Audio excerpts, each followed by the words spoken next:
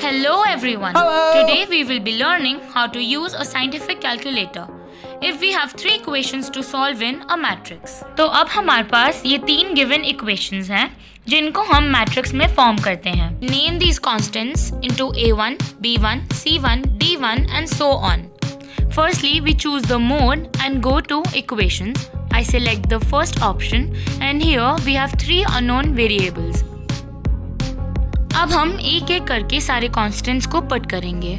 A1 is equal to 3, B1 is equal to 1, C1 is equal to 2 and D1 is equal to 3. To the next row, A2 is equal to 2, B2 is equal to -3, C2 is equal to -1 and D2 is equal to -3.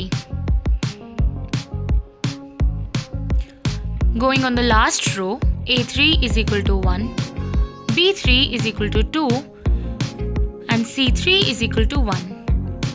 D3 is equal to 4. अब बस we will click on the equals to sign and get our results of x, y and z. X is equal to 1,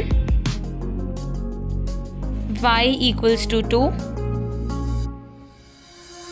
and z is equal to -1. Thank you and keep watching.